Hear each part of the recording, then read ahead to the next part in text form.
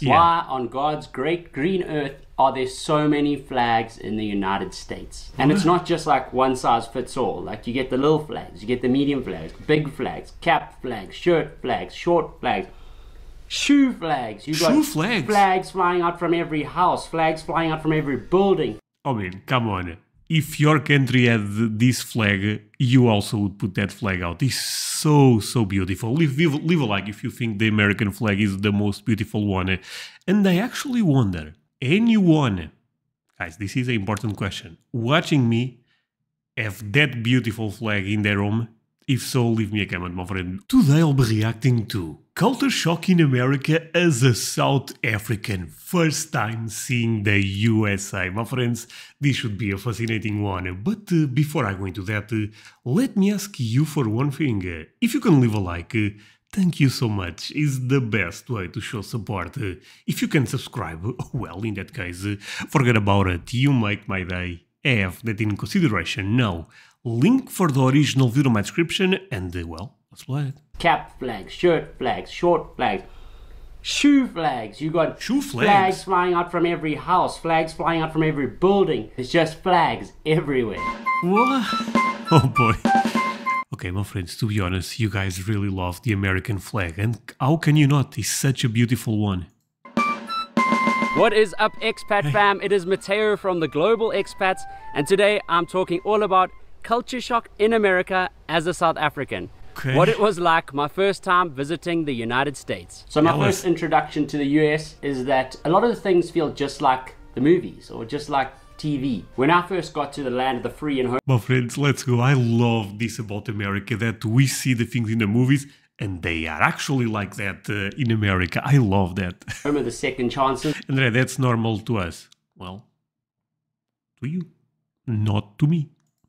I was petrified. Not petrified for being in a new country and that, but petrified because it was like landing into one of the episodes of Border Security. When you get to the lines for passport control, none of those border security agents are smiling. When I got into a car from the The border security is crazy in America, right? Chicago airport and drove to Chicago, everything looked just as though it did in the movies where I'd watched it before, and I was like, oh damn, it's like I'm part of the set now. I'm on set and they're just recording everything around them. I'll draw my attention to the Chicago firehouses. Guys, holy, that looks beautiful. it was like I was on an episode of Chicago Fire, like I was in it. I saw more fire engines. Chicago Fire, is that a famous TV show? There in the time that I was in Chicago than I've seen in my entire life in South Africa. You stand outside the firehouse, everything opens, these cars rush out, they actually go and stop the building from burning down. Whereas here they might just arrive an hour or two late and without any form of water or anti-fire material. If you ask any American that I've spoken to, they'll tell you that at some point or another I've had a discussion with them about their flags. Why? Okay, before we go into the flags, let me say one thing, and I mean this from the bottom of my heart. Firemen are real heroes, you know, because let's be real, they put their life on risk for all of us. On God's great green earth are there... Okay, let's run that one back, sorry. Flags, this is important. Discussion with them about their flags. Why on God's great green earth are there so many flags in the United States? And it's not just like one size fits all. Like you get the little flags, you get the medium flags, big flags, cap flags, shirt flags, short flags, shoe flags. You got flags flying out from every house, flags flying out from every building. I mean, come on. If your country had this flag, you also would put that flag out. It's so beautiful. Leave a like if you think the American flag is the most beautiful one. And I actually wonder, anyone, guys, this is an important question, watching me have that beautiful flag in their home? If so, leave me a comment, my friend. Or, you know what, even better, send me an email, because I've been thinking about reacting to basically my viewers' houses or cars, but I can react to my viewers' flags. You know what I mean? Because you can do a lot of amazing stuff. You can put in such different places. So, you know what? Send me an email, link on my description. One's on bridges, one's on top of trucks, one's Empire State Building. I don't know. It's just flags. Sorry, that track was real. I'm sorry, my friends. I'm too excited on this one. I feel like I end up drinking too much coffee. Sorry. One's on top of trucks, one's Empire State Building. I don't know, there's just flags everywhere. Yeah. The next thing that was truly shocking / impressive was the amount of variety. There are so many options available for everything, especially in supermarkets and online. You spend forever looking at the different brands, just trying to figure out which one you should get. Holy capitalism. It's a complete waste of time. Once when I was shopping at Jewel Osco in the heart of Chicago in Boys Town, I trump you not. I spent at least an hour in one aisle in the supermarket just trying to figure out what packet I need for my crock pot in order to cook my Italian beef roll. I was stressed at the end of it, but there are Sorry, but that's funny. Oh man, ooh, so many options. I love it. At the end of the day, oh my god, I have no idea. Everything looks amazing. This will be me probably. Positives to this, I guess. There is a niche for everything, or a niche, apparently that's how you say it in America. But to be fair, when you're in the bigger cities and that, it's actually pretty enjoyable because when you want something or need something, not only do you have a range of things to choose from, but that thing can be there either today or tomorrow. We don't get that in South Africa. That would be pretty cool though. That's some first world country stuff. Next up is the biggest rash of them all. This is all things money related. Why? Money related? What? Why on earth is there a $1 bill? And why are all the notes the same color? Let's start off with that $1 situation. Why on earth there is a $1 bill? That's a great question actually, my friends. Why is that? Because should be a coin, right? We have a coin for €1. But I don't have a great answer for that. But it's actually interesting. Just make it a coin. Why do you have to be different? Every other country has a coin. Why do I want to carry around hundreds of little $1 notes? It doesn't make any sense. But when it comes to them being the same color, this is even more mind-blowing than the $1 bill.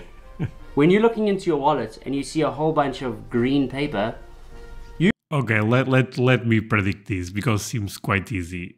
He probably is going to say that he messes all the notes. Basically, he thinks the $1 could be the 100, the 100 could be the 50.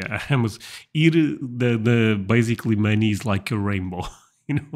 So many different colors. You can pull out the 1 and you can pull out the 100, and they look exactly the same. You can. Okay, not exactly the same, right? Isn't you have father figures like George Washington, Benjamin Franklin, so you can tell the difference, but they have the same color. I think that's his point. Accidentally give away a $100 bill instead of the $1 bill.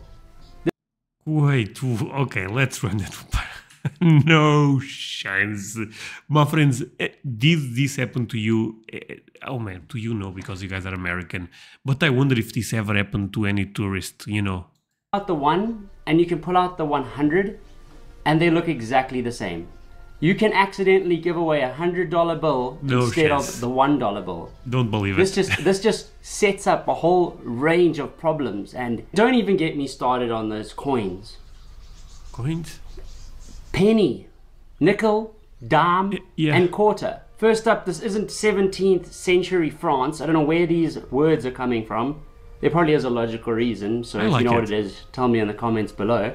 But for real, why can't you just call it a 1, a 5, 10?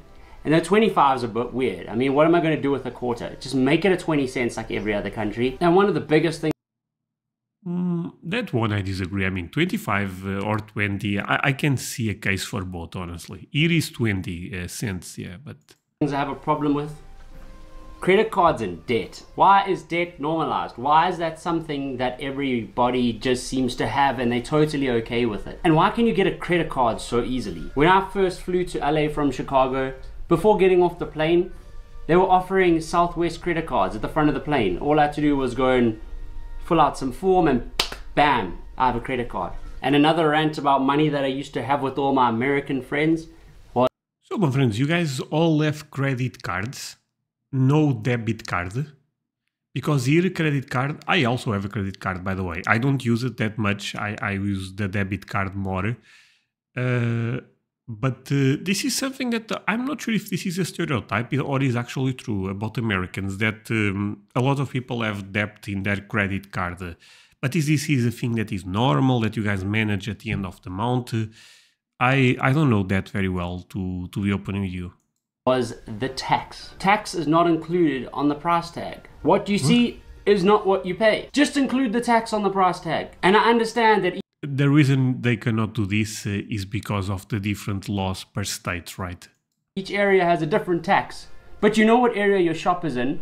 Unless it's going to magically get up and move, you know exactly what the tax is going to be for your area. And one last thing to do with money is when you're at a restaurant and that, how the Americans just give their credit card to the server and the server just vanishes with it. I cannot name one time in my life where any family member, friend, or I have given my card to a server and they've taken it out of my sight. Maybe we have... Wait, is this true, my friends? But what if they take your details away? They can use it to shop online for them. I mean, not that I don't trust Americans, but you guys know there is a lot of bad people in the world, so what? We have a real trust issue, but we don't do that here. That's how fraud happens. That's how they steal your details, son. The first night I got to Chicago, we went to Giordano's Pizza, and after having an awesome meal, Michelle put her credit card inside the, what's that thing, the book that they bring, and the dude just disappeared with it. And I was freaking out. I was like, why did you just give this guy your card? Like he's gonna go and take it away and do something with it. Tell him to bring it back, bring the machine to us. And then apparently I realized that it's not normal for machines to come to the table. Little paying machine. Really? But in South Africa, that's all Sorry for pausing, but yeah, here that's what happens. They bring the machine to you. we do. They bring the machine to your table. In the States, it's a different story. They swipe your card and then it gets charged later on once they add on the tip and whatever else they wanted to add on. Okay. But yeah, something that was very weird to me. Another strange thing to me was that Americans celebrate every occasion. And the supermarkets prepare for each occasion and stock up for the next one as soon as the previous one is done. So when Valentine's Day is done, they stock up for Easter. When Easter is done, they stock up for MLK Day or 4th of July. But you know what I mean. And Well, to be fair, this also happens here. You know, in October, November, you start to see things for Christmas, and in February or something, maybe for the Easter. So you know what I mean. after years of wondering why Americans are so loud, I finally found the answer. Okay, before I tell you what it is. Okay. Ooh, this is a controversial video all of a sudden. Let me tell you that I come from an Italian family, and when we do have big family functions and that, we can also get really loud, but it's more of an argumentative loud and everybody's trying to push their point onto somebody else.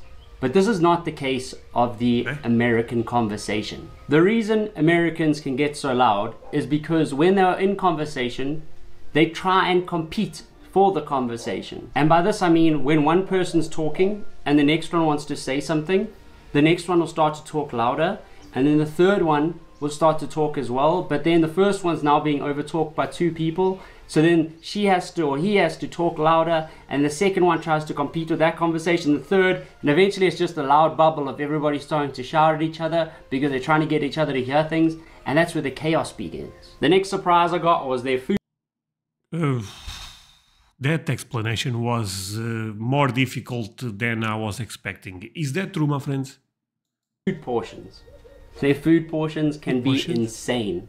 Like when I'm talking about like portions, I'm talking about it's 2 for 1. To be fair, this can sometimes be really awesome because we can order most of the time it's really awesome. I would say one meal and Michelle and I can share it and both be full. But other than that, you usually get upset at the price because something will probably be really expensive.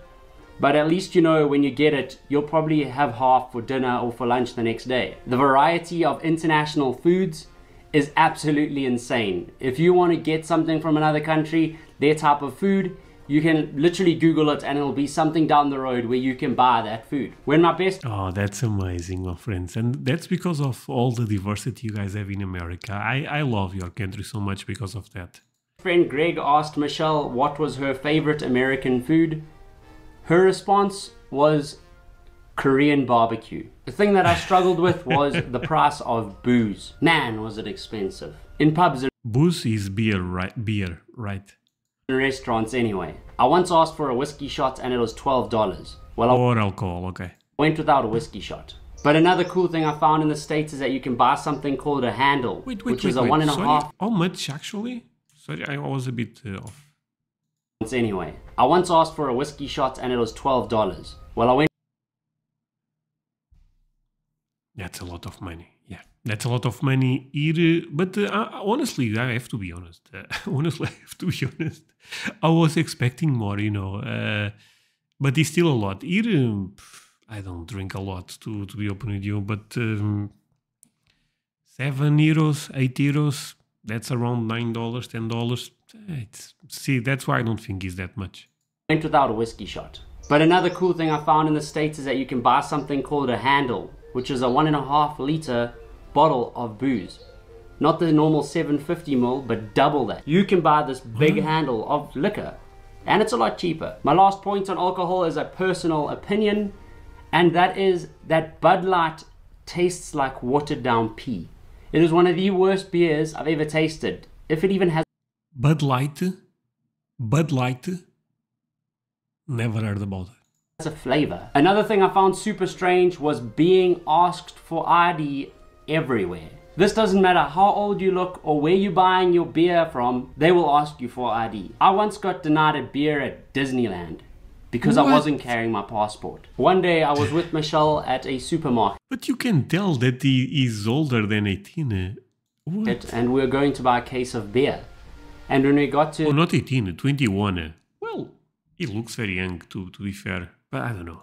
the register, the till, we went through, the lady asked Michelle for ID, she showed her ID, and then looked at me and said, and where's your ID? And so I looked very confused because I'm like, I'm not the one buying the booze, like, but okay, I'll show you my ID. And I gave them my South African driver's license, and they refused to accept it. And then they refused to let Michelle even buy this case of beer. It's my This makes no sense. What is going on here, my friends? Let's run this one back, sorry. ID. And so I looked very confused. ID, she showed her just at a supermarket, and we were going to buy a case of beer. Okay, supermarket, buying a case of beer. So far, so good. And when we got to the register, the till, we went through, the lady asked Michelle for ID, she showed her ID, and then looked at me and said, and where's your ID? And so I looked very confused because I'm like, I'm not the one buying the booze, like, but okay, I'll show you my ID. And I gave. But this is easy to fix. Just say you don't know her. Them my South African driver's license. Or go out of the store and she enters inside alone. This is easy to fix, right? But is this some type of obligation if they feel they are a couple or something? And they refused to accept it. And then they refused to let Michelle even buy this case of beer.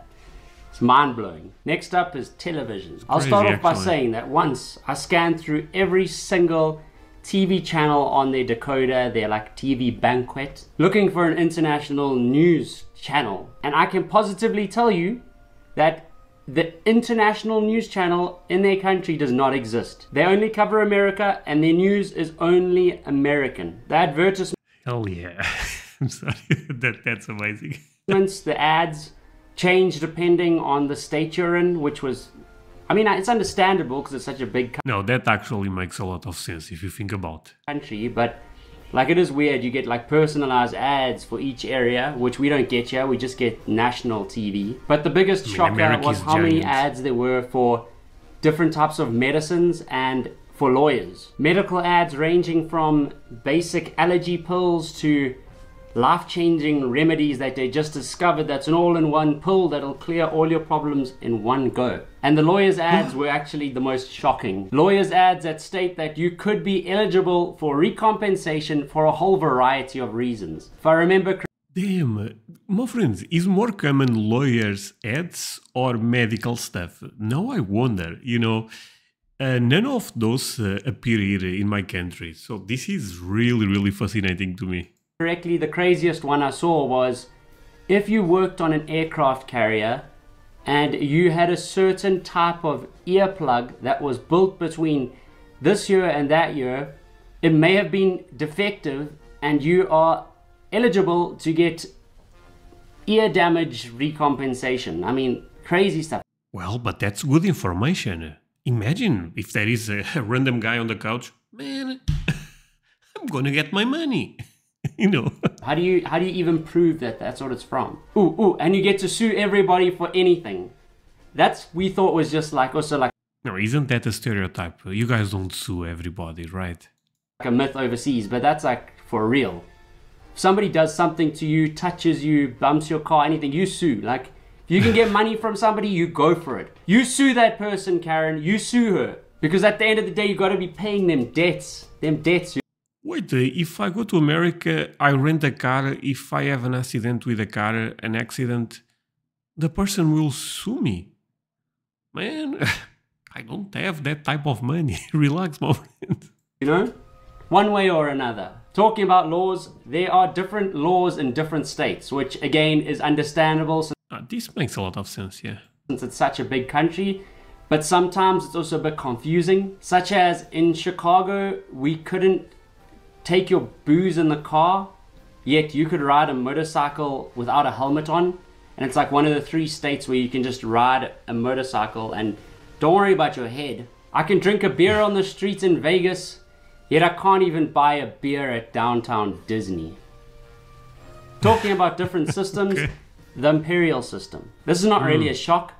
It's just nonsensical. Stop confusing the people. Change over to metric.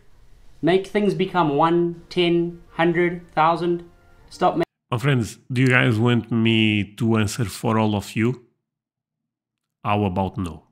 Making quarter inches and ounces, but then there's fluid ounces and pounds. Like, just embrace the rest of the world. Be part of the rest of the world. Come, let's all get together in unity, guys. No more imperial system. Switch over to the metric. Another weird one that I came... Americans are like, no, thank you. ...across that freaked me out every time was the gap below, above, and between the toilet stalls. When I'm talking... Yeah, this one is a bit weird, my friends. All of the others I was trying to defend you, but this one I kind of have to be honest. This is a bit out there. About gap, I'm talking about like a good visual gap where like peeping Tom can actually see you sitting on the toilet. Next up is the... Damn, is really that big? Diversity. Coming from our rainbow That's amazing. Nation that is South Africa, the diversity in the United States even impressed me. Everything from the people to the culture to the transport to the foods to the drinks, it all changes depending on where you are in the country. The big cities are not just American. I mean, these big cities have Little Italy, they have Chinatown, they have different areas that have different groups of people, different nationalities. Being in San Diego, it had a more Mexican, Spanish type of influence, with all the foods and that changing. Miami had more of a Cuban influence, and then Chicago had its own different type of vibe. They have deep dish pizza, which I actually loved, and don't come with that, Italians like thin pizza. I love that deep dish. That deep dish made my day. They had something I'd never seen before, like heated train and bus stops where you press the button and the heat came out the top. I mean, that's a genius invention for those freezing cold months. In the winter, you can put your booze outside on the balcony or the veranda and it actually gets colder than being in the fridge, which I've never experienced before. But then again, it was cold, so cold. But then in the summer months, it was humid, extremely humid. LA, it's a huge city and it's just, the sheer size of it is crazy. The amount of cars and traffic that they have is...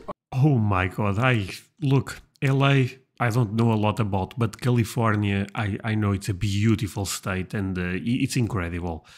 But driving here, holy sweet potato, this is insane.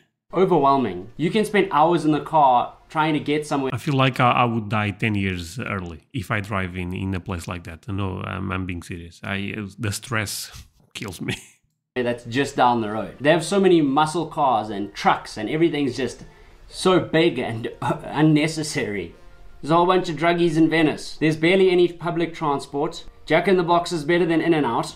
Just kidding. Carl's Ooh, some controversial claims. Junior chicken tenders changed my life. The Hollywood Walk of Fame is actually a hole that smells a lot like pee. And the bushes and greenery in Los Angeles is all one life-sucked green from all the smog. And another stereotype for all these places is that Americans can be very ignorant. I mean, that's still very debatable. I came across a few educated, knowledgeful ones. I mean, isn't this the guy that was about to giving a $100 bill instead of $1, and now he's calling? But then some not so much, such as I once got asked where I came from, so I said South Africa, and that person responded by saying, "Oh, which country in South Africa?" And sadly, well, to be honest, that sounds like Africa, you know what I mean? So, and or there is a South in Africa, even, you know what I mean? Because there is a country with the name South Africa, but there is South in Africa. So that's actually not a bad question if you really think about it. I probably know more about America than most Americans, so if that doesn't say it, we have to debate that, my friend. However, so I have to be honest. I'm enjoying this video a lot, but I also have to be honest. My final take from where I was actually in the United States, everything was extremely efficient and clean, which is two things that I'm not used to. Things actually work, which was a blessing. I mean, if you needed to get something done, odds are you could probably get it done, which is another hard thing to understand why that's a problem.